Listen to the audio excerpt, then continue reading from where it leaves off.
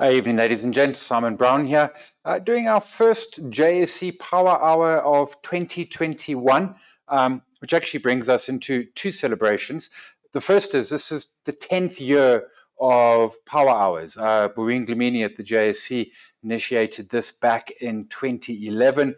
We kicked off with our first one in February of 2011. So this is 10 years, and 1 year since I've physically been at the JSE building, where I would have been a year ago doing this. I did do one more power hour before lockdown, and that was Durban, which I did in March. I think it was 5th of March last year. And then since then, all of them have been remote, and well, they continue to be so. We're talking ETFs this evening. We're talking tax-free. I'm going to go back a bit to what might be some basics for some of you, but there's been a lot of new people into the market in the last year, so I want to touch on that. Is Power Hour. We'll stick to the hour, but if you've got questions, drop them into the Q&A box. I'm going to, just for practical purposes, come to the questions at the end of the presentation.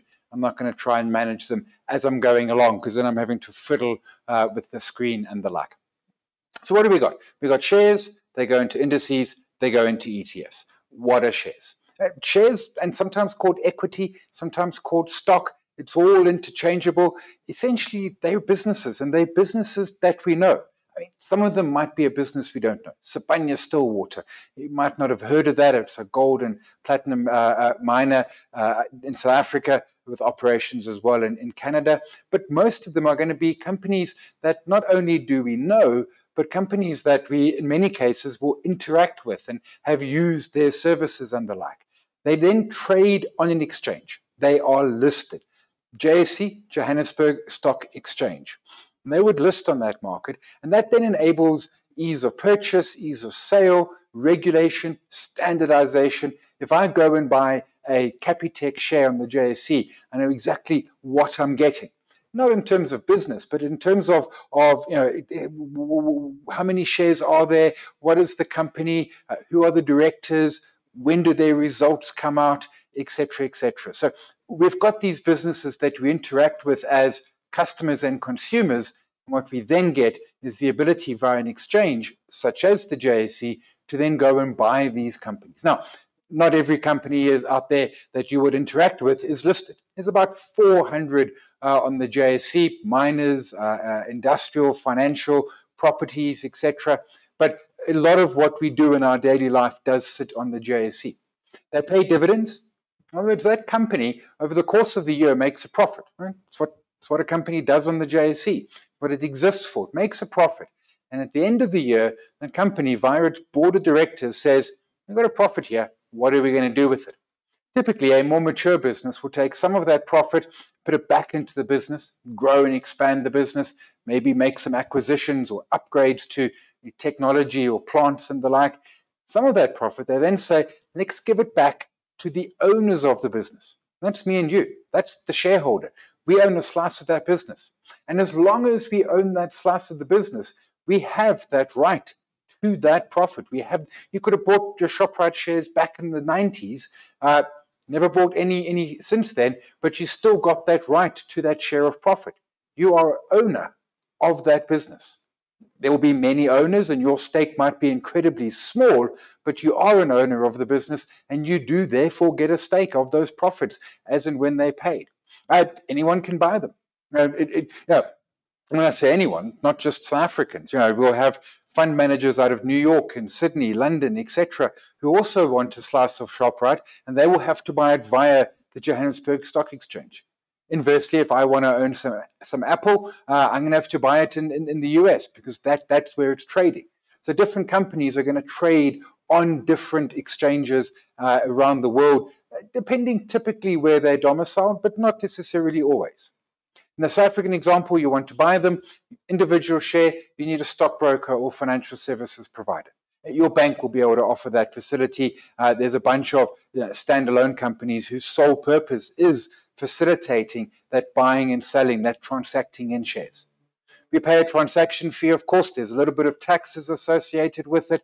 But once we own the share, you've got no more reliability, no more issues back to the company. The only thing that happens, we can attend the annual general meeting and we get those dividends, if they're paid, flowing back to us. Of course, if the company is losing money, no dividend, and some of the smaller startup companies aren't paying a dividend because they're keeping those profits to grow the business.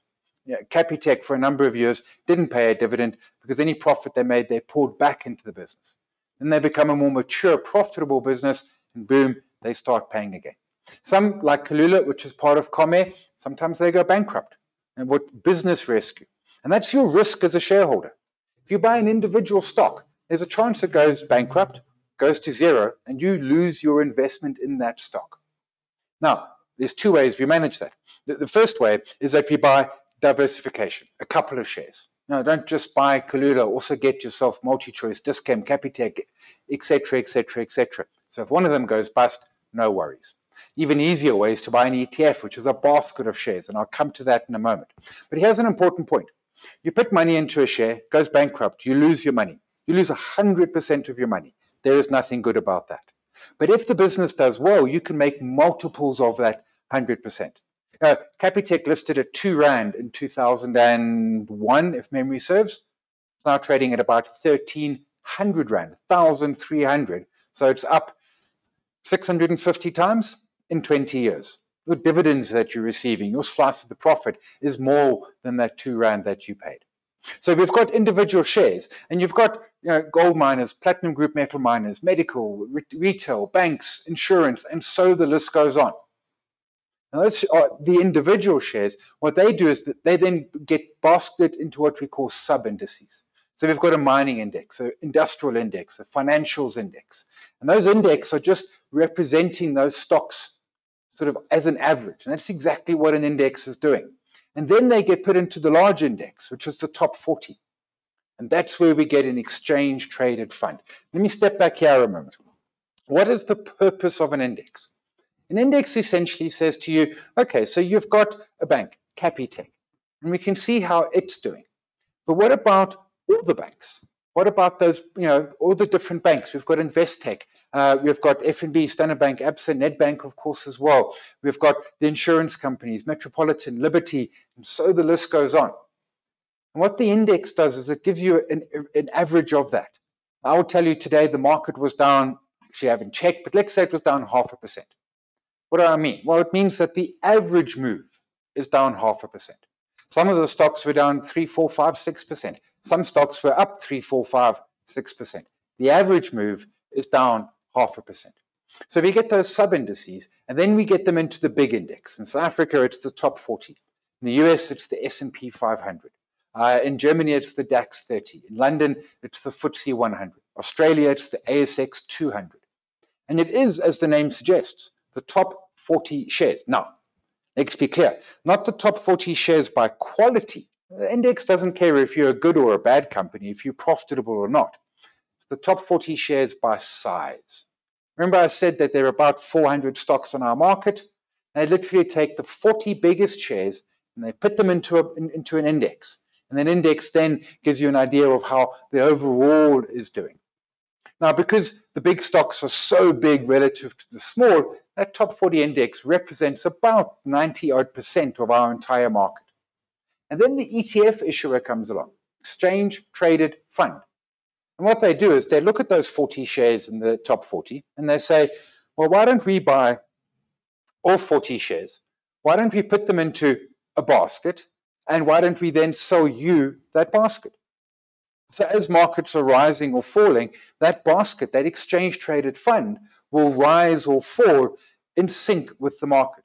So when our market crashed 36% last year, February, March, as COVID-19 was taking over the world, so did your exchange-traded fund, so did your ETF. Subsequent to that, it's now moved up 85% since those lows, and again, so has your exchange-traded fund. So it moves in sync with the market. Now, we've got many different issuers out there. Satrix is one, Satrix 40, probably the best known of the ETFs on our market. It was certainly the first ETF listed in South Africa. What's important and what matters is that you could go and buy those 40 shares yourself. You could go and make 40 individual transactions. But now you're going to pay 40 sets of fees. You buy the basket, you pay one set of fees. and you pay an incredibly low rate for that basket. In the case of Satrix 40, you're paying 0.1% for Satrix to go buy those shares, put them in a basket, and sell them to you. And they're an exchange traded, which means you buy and sell it on the JSE. So you would buy and sell it via your stockbroker, your bank, your financial services provider. To get a sense of how efficient they are, so that is the top 40 index. That's the last 5 years of the index. You can see that collapse that happened at the beginning of last year as COVID was coming. You can see the massive recovery subsequent. That's the index. That's the ETF. They look exactly the same. If you're looking really, really closely, you'll see some tiny little differences every so often. But in essence, they're doing exactly the same. They move in sync, and that's the beauty. What have I done by buying the ETF? I've essentially replicated the index. I've got exposure to those 40 stocks, and I get myself the profit or the loss, as case may be. What we see is markets don't always go up. Sometimes they go sideways, sometimes they go down. If I showed you a longer picture, given long term, they go up. So let's delve into some ETFs in 2020, now that we've got some basics of what an ETF and how it all fits together. This is from ETF SA, just looking at the market capitalization of the industry. 10 years ago, it was sitting at just under 40 billion. It's now sitting at just over 110 billion. Compared to the active unit trust industry, still very, very small. But you can certainly see some good growth coming through there. And that's to the end of 2020. Subsequent to that, we'll probably in the 6 weeks since then see some more uptick. If nothing else, our market has gone up about 12% this year so far. That would automatically add some more to it. The number of ETFs and ETNs has significantly increased. We've got 137 in total. So an ETF, they physically hold the share, right? An ETN is essentially a structured note. They don't necessarily hold the underlying asset, but they promise to pay you the profit. And there's practical reasons why you would do it. For example, there's an oil ETN from Standard Bank. Storing oil is expensive, it degrades, so they use futures products to replicate the move of the oil price in rand. So they take oil multiplied by the exchange rate, and they get you to the oil price in rands. So we've seen a huge growth, a bunch coming through in the last year as well. What we see here is in terms of the number of products as well as the value of those products. Largest issuer is Satrix with 20, but largest in terms of the market capitalization, which is the value of those ETFs, is ABSA, down to Cloud Atlas, which has just got 2 and is fairly small. Some UBS, Investec, Standard Bank are only issuing ETNs. And then you've got your sort of more niche, your first round has got a couple. One Invest, which is a joint venture with Stanlib, Liberty, and Standard Bank as well. Coreshares, independent. Signia, we all know Signia, we know ABSA. And then Ashburton, part of the RMB stable, so would also sit with first round in that space there. So 11 different issuers, 78 ETFs, 59 ETNs, 111 billion rand. You can see ETFs at 110 billion, significantly larger than the ETN market. New ETFs that came out last year, so we saw 2 ESG, environmental, social, and governance, that came through from Satrix. These are the codes as indicated there. The ESG one, Satrix ESG, is the global, and then the EME is the emerging market. Satrix also listed a China ETF during the course of the year. Some changes, the NFGOVI, which is from ABSA and tracks government bond index. There used to be total return. I'm going to go into that in a little more detail, but in essence, they reinvested the interest received from the bonds. They now pay that interest out instead. And the Ashburton 1200 changed their total expense ratio. They reduced it. Total expense ratio is what we pay the managers. I mentioned that Satrix 40, we pay 0.1%. That is the cheapest ETF in South Africa. In the US, you've got some ETFs down at 0.3%.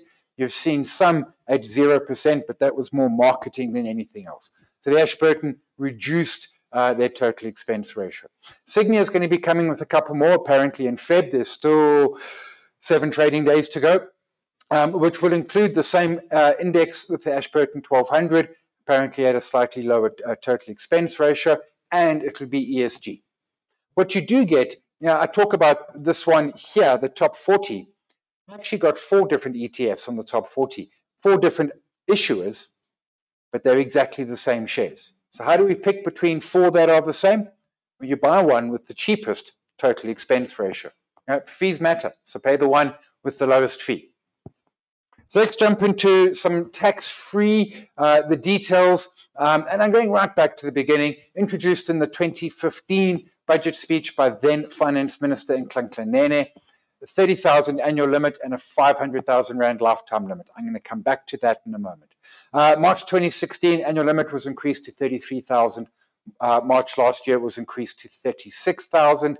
This March will now be our 7th year that we can put money into our tax-free accounts. So far, we've been able to deposit 198,000 if you did your annual limit. And those limits are quite simple. The annual limit is how much money can one individual put into their tax-free account over a tax year. It's a tax year, so it's March until February. And the legislation states you can't do more than, and as I said, it's gone from 30 to 33 to 36. Next week, Minister Mboweni on Wednesday will deliver his budget speech, and the question is, will he increase that limit or not? I think probably not, because he gave us almost a 10% increase last year. That's twice inflation, so you can say, you know what, you got 2 times inflation, not sure I need to give you a new one. But I'll be honest, I didn't expect it last year either, so maybe he does push it to perhaps 40,000. The lifetime limit, which is currently 500,000, is how much money can you deposit into your tax-free over your lifetime. So you're limited to 36,000 per year, and then 500,000 per individual over your lifetime. At this rate, at 36,000, the math has got harder to do. It's just a little under 15 years. Call it 15 years, and you would have deposited your full lifetime allocation. You don't have to do the full amount. If you say 36,000, I haven't got that much money. That's 3 grand a month. I can do 1,000 a month. That's fine. You just do 1,000 a month. 12,000 a year. It'll take you a longer time to hit that 500,000 lifetime limit. Important, time is running out. It is tax year. Remember, March to February.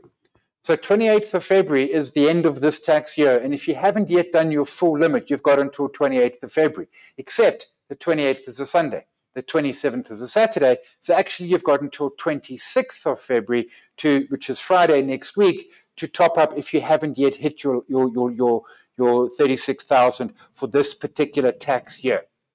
And here's what's very important, because every year in the first week of March, I get an email from someone saying, I've transferred money to my tax-free account, and I did it before the end of February, but it only arrived in March. It didn't arrive in time.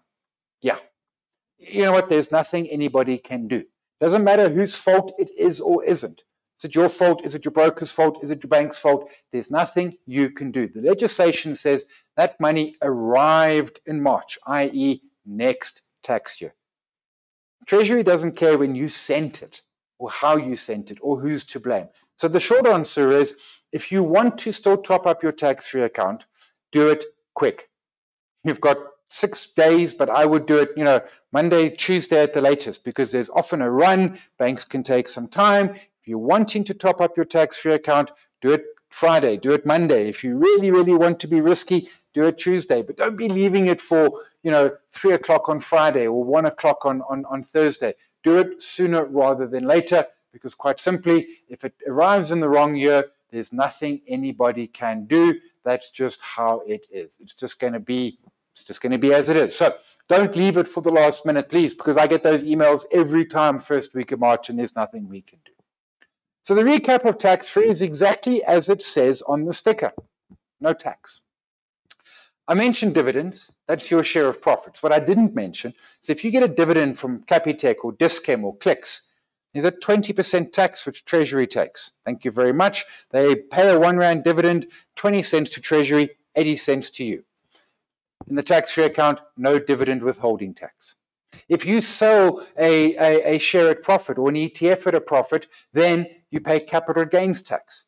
Your first 40,000 every year is excluded, and therefore thereafter 40% of your capital gain is added to your income and taxed accordingly. No capital gains tax, no income tax. If you've got income producing such as bonds, cash ETFs or property stocks, no income tax, no tax on interest. Firstly, you pay a little bit of VAT on the transaction fee, and then you pay estate duty on your death. That is the only tax you're going to pay as long as it sits within your tax-free account. Here's the thing. If you've got an offshore ETF, because I've been talking local ETFs, if you've got an offshore ETF and you get taxed in America, yeah, you get taxed in America. We've got a tax treaty with them around dividends, so you get some of that dividend tax back, but you still end up paying dividend tax, and you can't claim it back because the IRS in America doesn't care about tax-free accounts in South Africa. Ditto Europe, Australia, Japan, and the rest of the world.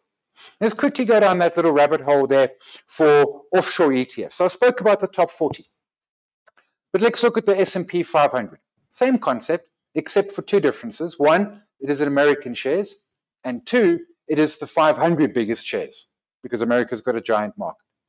Third difference is obviously it trades in US dollars. Now you can buy an S&P 500 ETF on the JSE. And what happens is the issuer of that, be it Core Shares, be it Signia, be it Satrix, they take your rands, they convert it into dollars, and they go buy you those 500 shares. So now you've got two moving parts that are going to generate profit or loss for you. One, they index the 500 shares, but two, the exchange rate at the same time. So if you bought on the 1st of January, you bought a S&P 500 ETF in South Africa on the JSE in rands, you're probably at about break even. Because what you've seen is the S&P is up about 4%. That was yesterday. Today it's probably only up about 3% now year to date, but the rand is stronger. So the S&P went up, the rand went stronger, net you're flat. Over the long term, the rand will weaken 2 or 3% a year, but in the short term, we can see rand strength. And that rand strength will make your ETF look less exciting. You'll be saying, hang on, but the S&P is going up, but my ETF's going down. Well, it'll probably be that rand strength. The index goes up, the rand goes stronger. At some point, the rand will weaken, and then you'll get two forces pushing your ETF into profit. Transfers, these were introduced on the 1st of March 2018. So transfers, you've got a tax-free account with a provider, but you don't like the offering. There's different providers, different offerings. And you're like, don't like it. Well, you can move your tax-free account from one provider to another. Here's the thing. Don't go and sell and draw the money and put it into a new account. No, and no. What you have to do is go to your current provider, say you want to exit their tax-free account, and you fill in all the documents. Go to your new provider, say you've got a tax-free account coming from over there, and fill in all the documents, send them to the respective parties, and wait 2 or 3 days. And I have heard reports of some people who've said they did this, and then SARS still penalized them for going over their limit because they saw that money coming across as new money, not a transfer. And that's quite simple. You just go get the documentation from your providers, send it to SARS, and SARS will say, oops, my bad, sorry, not a problem. Why would you want to transfer? Maybe you're stuck in an expensive product. Maybe you've got the wrong product. Maybe the product range isn't what you want. Bunches of reasons. But certainly, there are cases where you're going to want to transfer from one to another, and you are absolutely able to do this. No problem at all. Quick question coming through, which I'll touch on now. How do you find these products? You'll find them at the stockbrokers. You'll find that the banks have got them, etc., etc. I mean, the simplest is, check out what your bank's offering is. But distinguish between, a lot of them have a tax-free account with cash in it. Not so great. A lot of them have a tax-free account with unit trusts in it. Not so great because you're going to pay fees. You want the one that has the simple facility of ETFs in it. All the banks offer it. They all have online platforms where you can do it. Nice and simple, no problem at all. And then, of course, all the different brokers out there. You can also go to the likes of ETFSA, Easy Equities. You could go to Outvest, who also offer it. Bunches of different routes. Satrix, the providers also offer that particular facility as well. Withdrawals, can you take your money out? Sure, whenever you want. You could put the money in today, you could take it out tomorrow. But please don't do that. This is designed to be a long-term investment. And by long-term, I am talking decades of time. So the reason why you don't want to take the money out, remember that 500,000 Rand limit. So let's say you put 30,000 in. Your lifetime limit has now dropped from 500,000 to 470. You take that 30,000 out.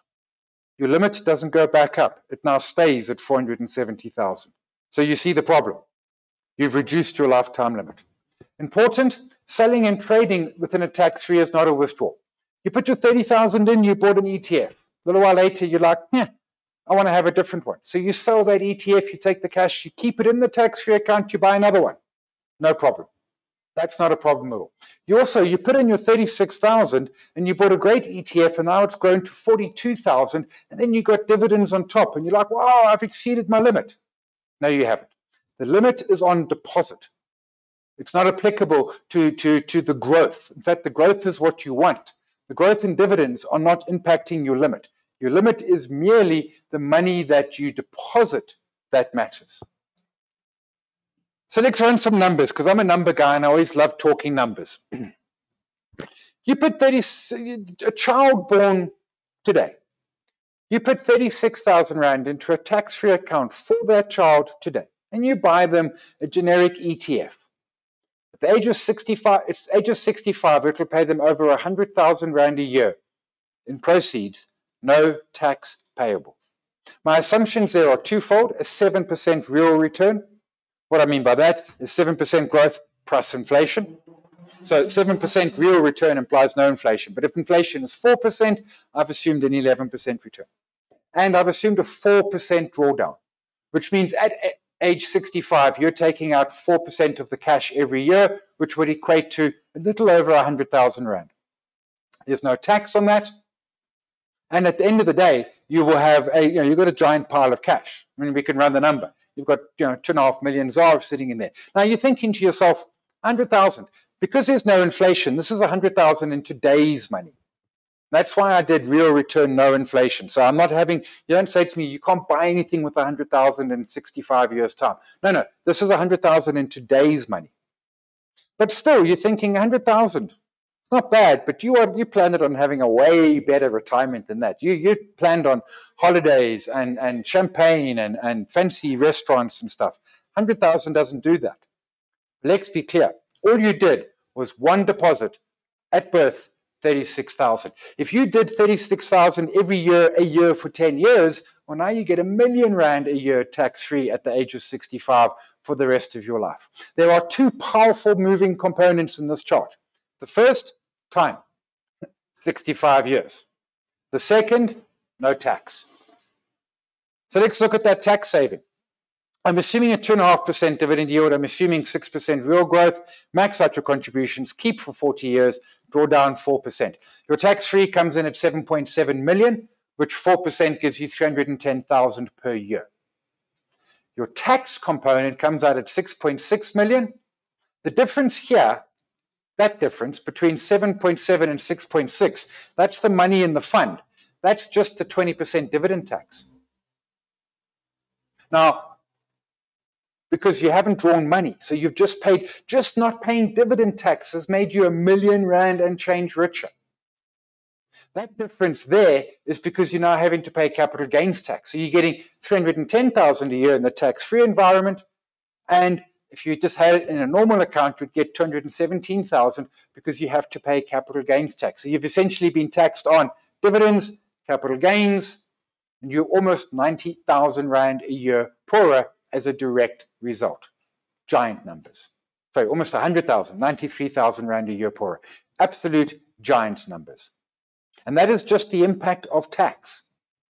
So what do we say to folks? Typically, you've got two broad retirement products. Your retirement annuities, tax benefits to that, your tax-free account. Your retirement annuity, you can push it up to 350,000 or 27.5%, whichever is smaller. Our advice to people is max out both if you can. If you can't, put money into retirement annuity. The tax you save on that, take that money at the end of the year and stick it into your tax-free savings account. So essentially you get SARS to fund your tax-free. So some burning questions, and some of you will recognize these questions from last year because I get asked the same questions every time. So it's not that I'm being lazy, I'm just being that these are the questions that peeps want answers to. Can I open a tax-free account for your kids? Yes, you can. You absolutely can. You can open it from age 0. They do not need to have a tax number. They don't need to have a bank account. Obviously, the guardians will have to will do the FICA for it, but you can absolutely open for anybody. Age is not a problem. The requirement is that when the person withdraws the money from the tax-free account, it will need to be deposited into a bank account in their name. But if they're not withdrawing the money, they don't need the bank account. So you can start a tax-free account on day 1, or you can start it for their 10th birthday, their 18th birthday. Maybe you're really generous and you start it for your kid's 40th birthday if you're so inclined. But you can absolutely open it for somebody else. Is it worth starting if I'm old? Sure. I know what the argument is here. You're saying, I'm 70, I haven't got much time left. Well, okay. I mean, firstly, you have. If you're 70, if you're 60, your odds of living to 90 is 50%. If you're 70, your odds of living if you're 75, your odds of living to 100 is currently sitting at about 22%. Then you've got a lot of time left. But there's still a benefit here. Even if you just got a little bit of cash lying around and it's not doing anything, and you think, I couldn't be bothered to put it in the tax-free, I'm too old. No, put it in the tax-free. You know what happens every February? Last Wednesday of every February, our finance minister stands up and delivers the budget. What do? Basically, they tell you how much more money they're going to be taking out of your pocket. Taxes, fuel levies, sin taxes, carbon taxes, etc., etc. They're telling you how much more money you're going to pay in tax. This is one way where you pay less money in tax. What's not to love about that? So absolutely, I don't think age is an issue. Heck, if you're 90 years old and you've got 30,000 lying around, you don't need it, and you think, I don't need that this year, what should I do with it? Stick it in a tax-free account. Buy something low risk, maybe put it in a cash account or something low risk, but why not? Because maybe you make a couple of $1,000 and your tax liability is 0. How about that? Can I change the ETFs that I hold? Yes. So you opened a tax-free account and you rushed out and you bought 1 or 3 or 10 or 15 different ETFs. And then what down the road, for whatever reason, you're like, I don't like that ETF anymore. That one's not so lacquer. I don't want that one. Can you change it? Yeah. Quite simply, you sell that ETF. The cash arrives in your account. You use that cash and you go and buy an ETF that you do like.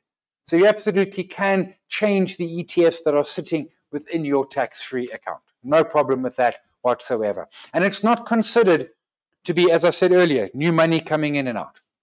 There's actually to the point, and there's some folks out there, as I said, you've been able to put in almost 200,000 into your tax-free account. There's some folks out there who are essentially trading their tax-free account. And they've grown their 200,000 to 300. The one chap who sent me a statement was towards the end of last year. His 200,000 money he'd put in was just over 325,000 ZAR. So he's doing relatively short term. You'll buy an ETF, you'll hold it for a couple of weeks, maybe a month or two, sell it, go find the next hot one, ride that one for as long as it's looking good. So absolutely, you can transact as often as you want in that account. Can you have more than one tax-free account for an individual? Yes, you can. But here's the caveat. Your 500,000 Rand lifetime limit and your 36,000 Rand annual limit is for you, the individual. Whether that goes into one tax-free account or 10 tax-free accounts, the limit remains the same. You don't get 36,000 Rand per account and you open 10 accounts, put 36,000 into each and think, you've hacked the system.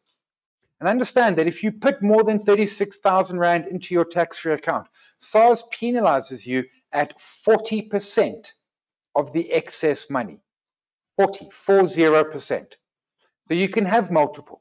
I'm not sure why you would, but you can have them if you so wanted. Absolutely no problem with that. A question coming through, can you open for other people? I mean, so yes, but not for the stranger walking down the street, eh? I mean, I know I said you can open for anyone, but I mean, you could open for your parents, you can open for your siblings. etc., etc. Obviously, if you're opening for your parents, your siblings, and the like, adult children and stuff, you're going to need their consent, right? Because they're going to actually have to fill in the documents. They're going to have to go through the process. They're going to have to FICA themselves, etc., etc. But you can fund a third party's account. No problem at all. I do it for my wife. I fund her account. Now, and I don't want to go too much into these weeds, but remember donations tax. If you donate more than 100,000 to people, excluding your spouse, if you're donating more than 100,000 in a tax year, there's a 20% taxation that you pay on it.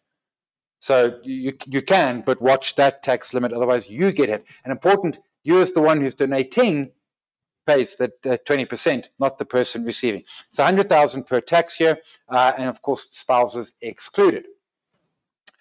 Will the 500,000 Rand limit be increased in time? I'm pretty sure it will. At this point, it hasn't. You know, we've now had 6 years. March is our 7th year of tax-free. But at this point, you've only put in 200,000. If we take March and you put some more cash in the 1st of March, you're up to 234,000 that you've deposited in. So you're not quite yet halfway. In other words, don't stress it. You've got time on your side. I think that Treasury in time will increase the limit. I also think, and I've heard stories about this, but it's never come through yet, that what Treasury might also do is if you are over a certain age, 65 probably, is they will remove the annual limits. So if you're 70 years old, you can just put R500,000 in.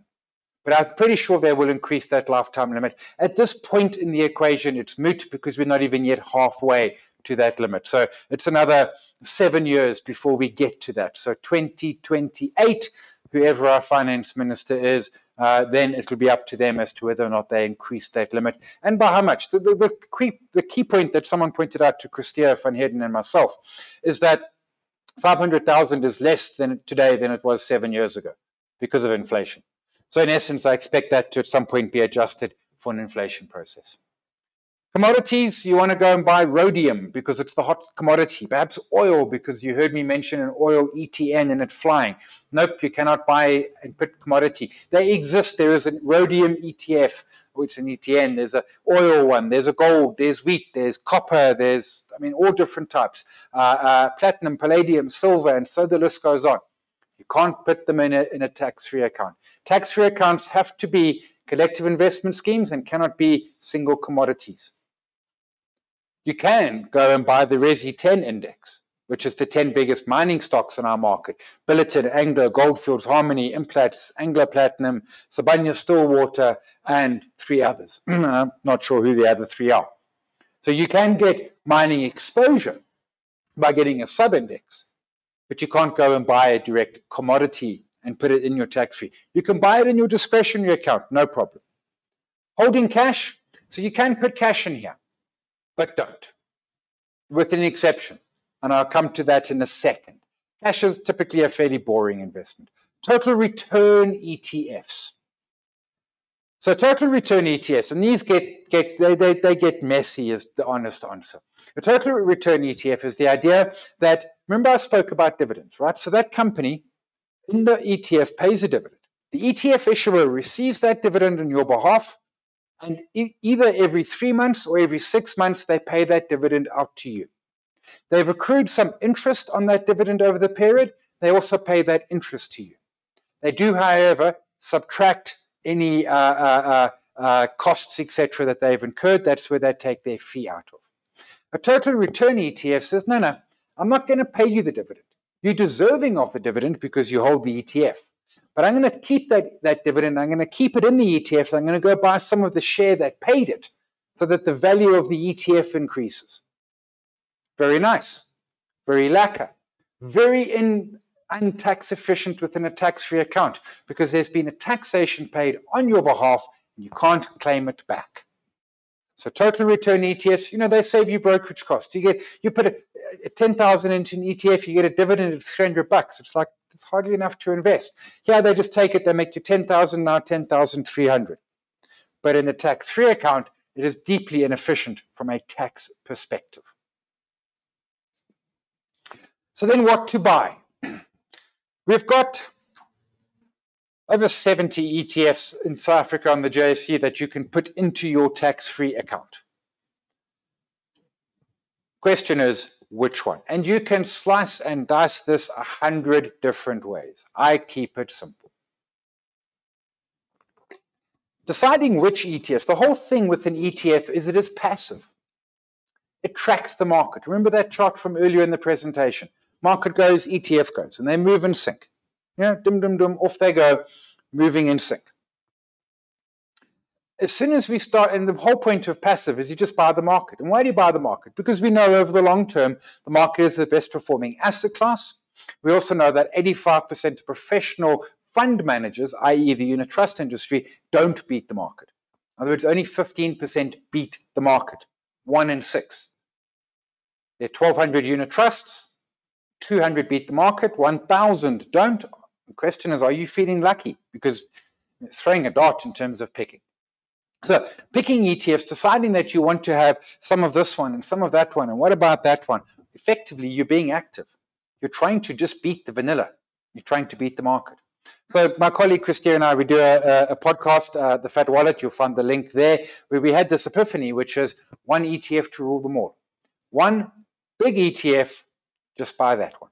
And that's what certainly I've been doing then. I buy ETFs two ways. I buy in my tax-free account. I'm fortunate that in the beginning of March, I can put my full year's allocation in, and I go and I buy my one ETF. And every month, I then go and buy a monthly debit by that same ETF. One ETF, that's all I buy. I've got others, and I keep them just because their weighting will get reduced as I add to the others. And selling, there's a cost incurred, there's spreads, it gets all sorts of murky. I've weighted some of them down and the like. I've exited one or two, but one ETF to rule them all. You'll find the link down. Just go to justonelap.com, search one ETF to rule them all. You'll find the podcast. You can give it a listen. When you're looking at one ETF to rule them all, essentially you're looking at, you would pick a global ETF, right? It would be absolutely, you would say, right, let's go and find a global ETF. And there are a couple of reasons why. Firstly, remember to look at a holistic view on your portfolio. You've probably got a retirement fund. It's probably Reg 28 compliant, which means it's skewed towards South Africa. South Africa is a fraction of a percent. I think it's 0.4% of global GDP. So we like the idea of buying a global ETF. Gives you global exposure, gives you currency exposure. There are 4 of them, and these are the 4. There is the Ashburton 1200, which is the one I buy every month.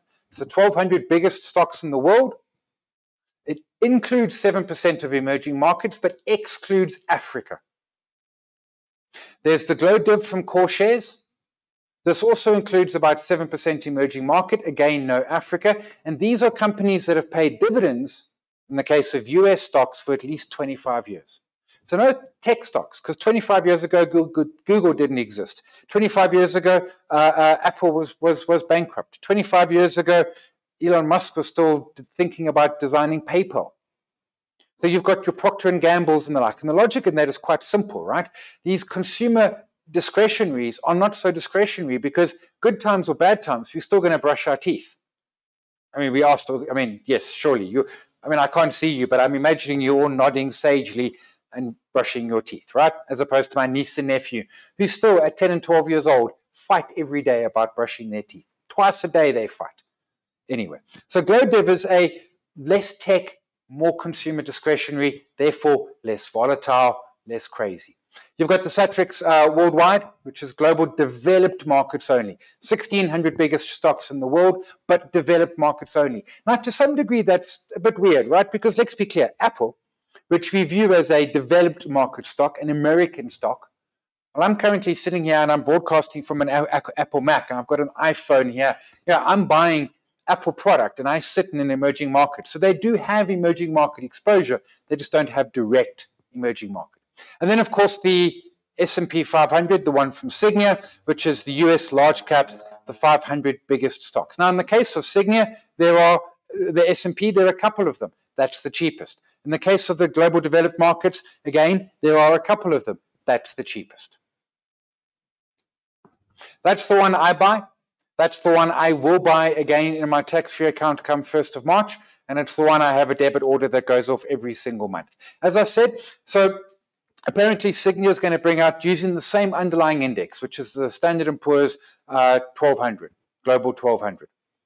Signia is going to bring one out that will have an ESG tinge to it, environmental social governance. Intuitively, I like ESG. I think it's critically important that we worry about society, the environment, and good governance.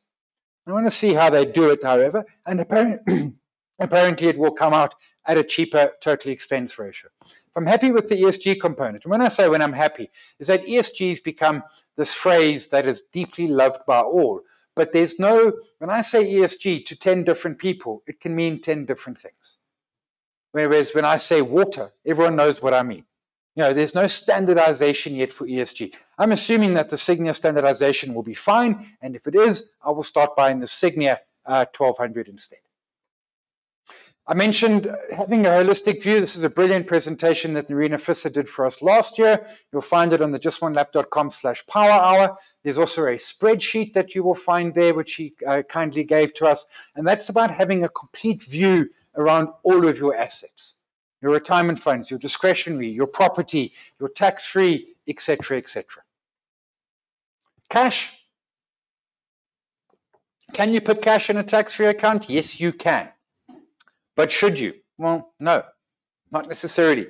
If you're under 65 years old, your first 23,800 Rand of interest per year is tax-free. And if you're over 65, your first 34,500 Rand interest per year is tax-free. So unless you're earning interest of above those two amounts, don't bother. If your interest component, you're currently earning the 70-year-old I spoke about earlier. I don't know why I'm picking on a 70-year-old. Let's make it an 86-year-old. And your interest component is you're currently receiving 30,000 Rand a year interest. There's no benefit in sticking it in a tax-free account because you're not paying tax. However, if you're earning 60,000 Rand interest, well, hang on a second. Now it's worth keeping some of the money out to get max out your 34,500, but the rest in a tax-free account because then that interest is tax-free. But if you've got interest earnings less than that, don't bother. Property. So property distributions are taxed as income. In other words, they get added to your income and taxed at your marginal tax rate, which potentially could be 45%. So property ETFs are most efficient in a tax-free account. There's a bunch of them. We've got 2 local, we've got a couple of offshore. The problem is quite simple. Property has been decimated by the pandemic. I own, so I know. Are they going to come back? Will they recover? Sure. Do I buy property in my ETF, in my tax-free portfolio? I have some in there, but I buy Ashburton 1200. You know why? Because that includes property. It includes miners. It includes tech stocks. It's got Apple. It's got Tesla. It includes all of those. It's got UK companies. So the question coming, what are the regions? So it's emerging markets. It's Latin America. It's North America. It's Western Europe. It's Asia. It's Japan. And it's Australia. Monthly or lump sum? Should you put it all in on the 1st of March or should you stagger it over the course of a year? Well, I mean, the first question is, can you afford to put it in the 1st of March? Assuming that you can, the math says lump sum is better because markets spend more time going up than down. So the maths is simple. Lump sum beats monthly. But it's also an important factor of how well do you sleep at night. If you put all your money in on the 1st of March and the market goes down 1% and you can't sleep for the rest of the month, well, then don't. Then divide it 12 ways and put 3,000 Rand a month. So if the market falls, hey, you get some Rand cost averaging and you pick up some cheap units. So yes, lump sum is better. The math says that, indisputable. But sleeping is way more important. Trader, I've mentioned already. You can trade up a storm, absolutely no problem whatsoever. You can buy and sell, heck, multiple times a day if you want. So you can trade. I mean, obviously, it's not derivatives, it's not individual stocks, it's ETFs, but you can trade ETFs, yes. Bond ETFs, man, I don't like bonds. Oh, no, I take that back. The problem with bond ETFs is that you're buying them in the secondary market. Let me quickly explain that. The primary market is when National Treasury goes to market and says, we need to borrow some money. We're going to do it via a bond issuance. Please, 1 billion Rand of bonds. And then fund managers the world over will buy those bonds. Treasury promises to pay a set rate of interest over the period, and at the end of the period, gives the money back. That's the primary market. You buy that bond in the primary market, you hold it to maturity, and you give it back to Treasury, and you get your capital back, and you've accrued the interest over the period. We buy bonds in the secondary market.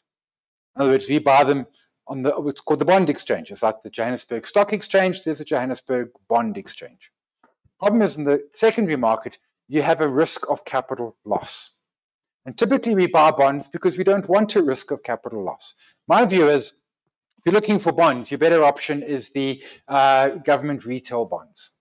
Those are the current rates as of today, 18 February 2021. Unfortunately, there's not a tax-free option, and those rates reset every month. But if you buy today, they go for the 5-year fixed, you'll get 7.25% fixed for 5 years. And if the rate goes up, you can reset to the higher rate as long as you reset your duration. So the review is quite simple. Should you have a tax-free account? Absolutely. Should you worry about short-term market gyrations like we saw back in February, March last year when our market lost about 36% in a month? No, you shouldn't. If you were retiring on the 1st of April, yes. But if you're retiring on the 1st of April and you want to access that money, you would have de-risked that money, moved it into cash, moved it into bonds and the like. This is a long-term investment product. This is the money ideally you spend last. So you hit 65 years old, you retire, you take out your retirement annuity, pension, provident, preservation fund, whatever. You buy yourself an annuity. You don't have to spend your tax-free money, so you don't. You leave it. When you turn 75, you decide to have a 75th birthday party in, I don't know, Honolulu. You draw some cash out of your tax-free for that because it's going to be expensive. But this is an investment that in an ideal world should be for decades. Keep it simple. You know, there is a firm belief out there about complexity. As human beings, we believe that complexity is better. Not necessarily true. You know, my little Ashburton 1200 ETF has done brilliantly well over the years I've been buying it. Simplest thing in the world. One ETF, monthly debit, annual drop into my tax-free account. Keep it simple. Watch costs. There are a couple of different costs you might have. You might have an advisor fee. Stop paying the advisor fee. You don't need that. This is simple. You might have a platform fee. If the platform fee is $10 a month, that's fine. If the platform fee is 3% of your fund, 3% when you've only got 10,000 Rand is nothing. But one day that thing grows to 25 million and you're still paying 3%? No, don't want to do that. And then the cost of the ETF. There are a number of different indices, the S&P 500, the top 40, the global property. These all have the same index, the same shares, but different issuers, and they charge different fees. So which one do you buy? The cheap one, the one that has the lower total expense ratio. And fill up your tax-free every year before other investments. Some folks will say fill up your retirement annuity. That's fine, either or. As I said, you can fill up your retirement annuity. You get your tax rebate back, take that tax rebate and stick it into your tax-free account. But certainly max out those tax benefits, your RA and your tax-free. And once they're maxed out, you don't have to stop. Then you can just buy ETFs in a discretionary account. Yes, there's tax implications. That's fine. You know what? No one went broke saving, even if you have to pay tax at the end of it. So that's me. That's my contact details. The legal stuff. Let's go and have a look-see at questions coming through. I can see a bunch of them here. Graham, not a problem, although you just mentioned. I have a tax-free investment, 36 on the 1st of August 2020. Great question. So you deposited money on the 1st of August. Do you have to wait until the 1st of August 2021? No. It resets for everybody on the 1st of March. So you put 36,000 in on the 1st of August. You can now put 36,000 in on the 1st of March. And then it'll be March every year. So you've got, even if you put the money in on the 25th of February, 1st of March, 4 days later, your amount now resets. Does transferring my tax-free account from one provider to another affect my annual limit in the year? No. So transfers, and it's why I critically say, but it must be a transfer. Don't draw the money and stick it in, because that does impact. But if you do a transfer, it has no impact on the annual limit. It has no impact on the lifetime limit. It is simply a transfer within the wrapper. Because the point is, you can't open any account and say to Treasury, SARS, that's my tax-free account. What you have to do is open a designated tax-free account by a provider. And at that point, it's then flagged for Treasury and SARS as tax-free. So it goes from one tax-free to another. Woman, ETFs that do not pay dividends, please explain how the dividend reinvestment work. I touched on that. If you want me to come back to it for more detail, please put the question back in, because I did touch on it, but maybe it didn't make sense. Raj, if money in tax-free account but not selected in the ETFs invest, does it still qualify for tax-free? Yeah. So if you've put cash into your tax-free account, but you haven't yet invested that cash, that's fine. It's still in your tax-free account. It still qualifies. You will be earning interest on the money, not very much, but you will be, and it certainly will qualify as part of tax-free. I know folks who've done it. They're in a rush, they put the money in, but they don't, they're busy, or maybe they're not sure what to buy. So they come back a week, a month, or 6 months later, and then they do the investment. It is still considered. Woman, Ashburton versus Satrix MSCI World. I prefer Ashburton. The key difference, the only difference, truthfully, is that the Ashburton has direct 7% exposure to emerging market. The MSCI World obviously has emerging market, as per the example I gave with Apple and iPhones and MacBook Airs, MacBooks, etc., but it's indirect. That Ashburton gives you a little 7% directly into emerging markets. So I prefer the Ashburton 1200 over the MSCI World. Tabang, how do you transfer tax-free in a unit trust to provider with office ETFs? Tabang, brilliant question. Unfortunately, not a brilliant answer. So you sell the ETFs, so the unit trusts in that platform, and you convert them into cash. You then transfer the cash across, and you then you buy the ETFs. Now, there's no problem with selling the unit trusts. There's no tax because you're in a tax-free. But you do have to sell them, turn it into cash, transfer it into the new account, and then just deploy that cash into the ETFs. Lizette, I opened ETF tax-free for my grandchildren at the age of 3 and 4. Their money has doubled. Lizette, that makes my heart warm. Two things. Firstly, epic, because you bought stuff that doubled, and that is absolutely wonderful. Second to that, your grandchildren love you already, right? But they're going to love you a whole bunch more one day when they comprehend that they've got a tax-free account yet, and they don't even, Bodos, can a couple have one for each person? Yes, brilliant question. So me and my wife each have a tax-free account, and they are separate, and we each get 36,000 Rand per year that we can deposit into it. If you're a family of 4, you, partner, 2 children, each of the 4 of you can have a tax-free account. That's 144,000 Rand a year, 12,000 a month. Starts to add up. But yes, you and your spouse can each have a tax-free account, and the limit is per each of you, not for you collectively. Where can you access the webinar video? It will be on justonelap.com, and it will be up, let's say, by 8 o'clock this evening. Justonelap.com, 8 o'clock this evening. Cabello, will the vaccine rollout, will property start picking up? I think it will, but I think there's some big questions around property. Firstly, do we have too many malls? Secondly, whoever's going back to the office? So there's a lot of questions there, but we have seen property picking up. And obviously, vaccine rollout is good for property because it means we can go back to the malls and we can go back to the office. Do we want to? Different debate, but at least now we can. Pamela, apart from ETFSA, which platform offers the biggest variety of tax-free ETFs? So Pamela, all of them, as I know, offer all of the ETFs. So ETFSA, Easy Equity, Standard Bank, ABSA, they all offer the complete range of available ETFs. One exception, I think FNB does the top 40 and the mid-cap. So they give you the top 100 biggest stocks in South Africa. I'm not a client, so I haven't confirmed that recently, but pretty much everyone offers everything. And there's AfriFocus, there's PSG, there's literally dozens of stockbrokers out there who will offer the entire range. Mervyn, if you have a tax-free and an RA and retire, yeah. I'm not sure what your question. If you're making a statement, I agree 100% to it. And there will be red wine in that retirement. Cabela, no questions. Like to thank me for the informative webinar. Cabela, you make my heart sing. Thank you very much. Adam, are there transfer costs when moving ETFs within tax-free like they do with stocks? Probably. Yeah, probably. Probably small. Probably shouldn't be, but probably there is. A couple $100. Mervyn, is it better? Sorry, Mervyn, there it comes. Is it better to draw income from tax-free before RA since there's no tax on tax-free, but income tax and income from a retirement annuity? Yeah.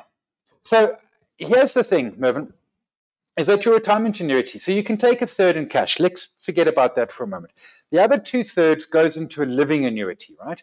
And that living annuity, the growth, or a guaranteed annuity, it goes into an annuity product. The growth within that annuity product is not taxable. But there is a tax hit when you draw it, and that's when you mention the income tax, and absolutely that's true. The difference with the tax-free account, there's no tax when you draw.